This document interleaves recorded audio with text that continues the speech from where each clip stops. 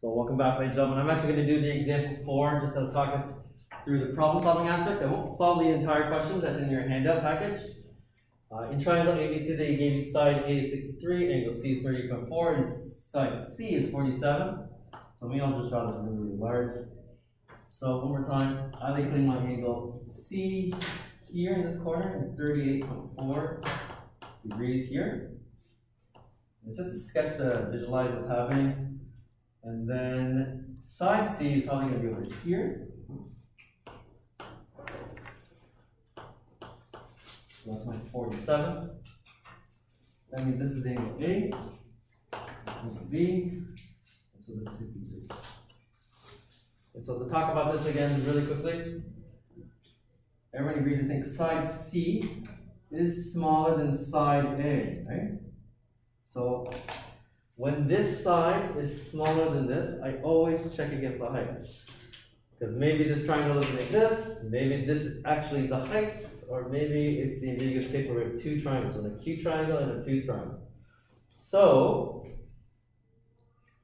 and also notice the side they gave us, this is not 63, so it's not isosceles, and clearly this side is not longer than this side, meaning side C is not longer than side A. Although we have the obtuse one. So to solve for the height using green chalk,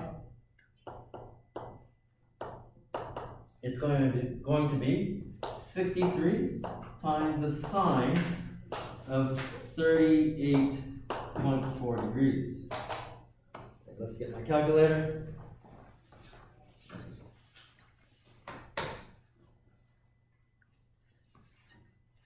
And I think we got h is equal to 39.132. Can I get a second to confirm that?